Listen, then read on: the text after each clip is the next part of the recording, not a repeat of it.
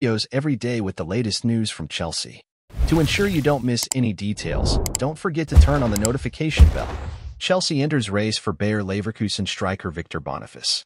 The 23-year-old scored 17 goals and 51 appearances during a season at Belgian club Union SG before moving to Leverkusen last summer for around €20 million. Since then, Boniface has continued his prolific form in Xabi Alonso's side, registering 16 goals and 8 assists in 23 games for Leverkusen in all competitions, including 10 goals and 16 Bundesliga appearances. The Nigerian scored a fifth of Leverkusen's goals in this season's German top flight to help Alonso's men climb to the top midway through, boasting a 4-point lead over perennial champions Bayern Munich in second place. Leverkusen are currently facing the absence of Boniface, who faces a layoff of up to 3 months due to a groin injury, forcing him to miss the African Cup of Nations.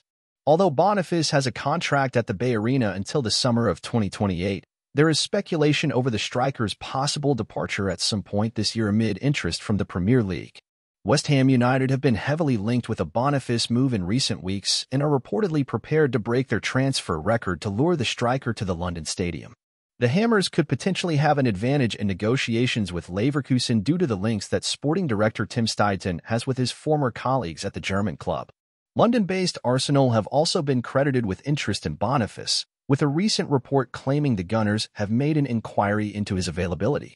Leverkusen are said to have no interest in letting Boniface leave in January, but the Bundesliga leaders could soften their stance by letting him leave for a suitable price during the summer transfer window. Chelsea have been due to sign a new center-forward for some time, and speculation has intensified amid uncertainty over Armando Broja's long-term future.